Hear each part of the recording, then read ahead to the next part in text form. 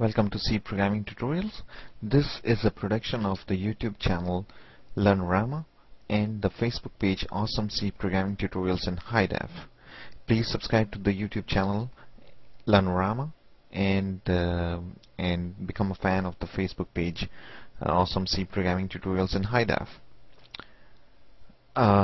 So we were actually this tutorial is actually a continuation of the previous tutorial where we were learning about how we can make a function so that it changes the value of a parameter. Okay, and we just wrote a small program here which computes which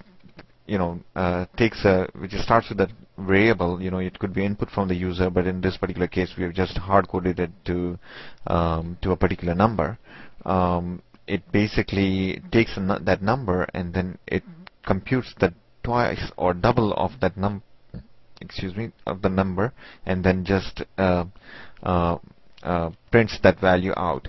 And in order to write that program, we have written a little small function here which basically takes a number, an integer, and then doubles it and then returns it by value.